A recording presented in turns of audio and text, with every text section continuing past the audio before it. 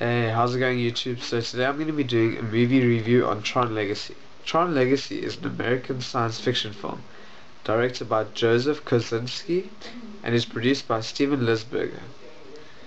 Okay, I watched this movie tonight. It's the second time I've watched it and I thoroughly enjoyed it. I actually thought it was a pretty cool movie because it incorporated Star Wars and the Matrix. You get all the Matrix moves in there, like the guy spinning around as he's dodging the light discs.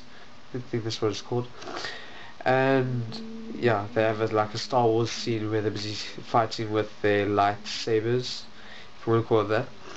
But yeah, it's a pretty cool movie.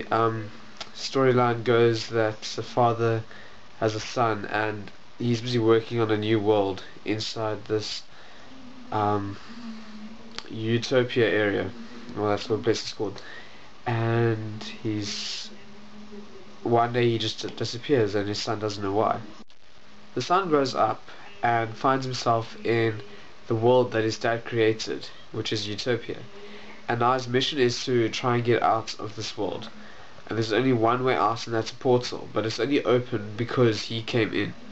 He gets reunited with his dad, and it's pretty cool to figure out at that point where the other characters come into play, like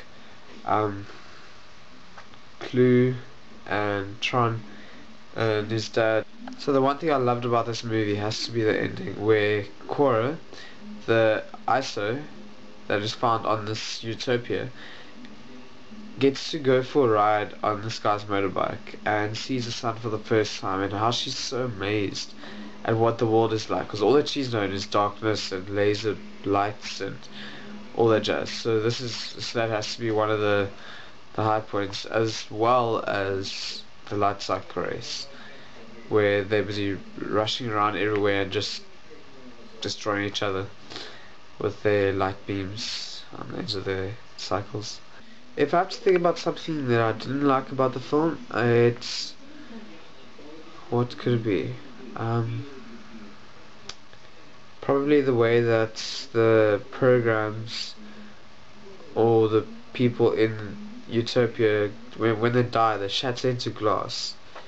Now that's weird. It's supposed to be shattering into data or anything, but it doesn't look realistic. And the fact that Cora, when she gets hit at one point, she only loses her arm, whereas if any of the other characters had to get hit, they would die completely.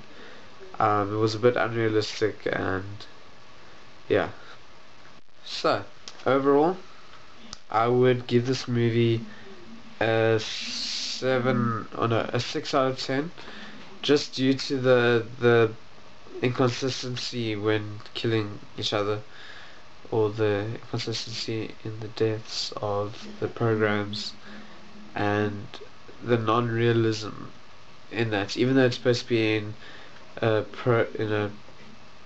different world, it looks weird.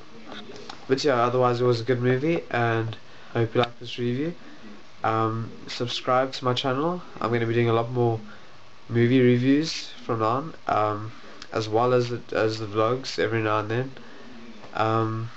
But yeah, hope you have an awesome day, and see you next time. Cheers.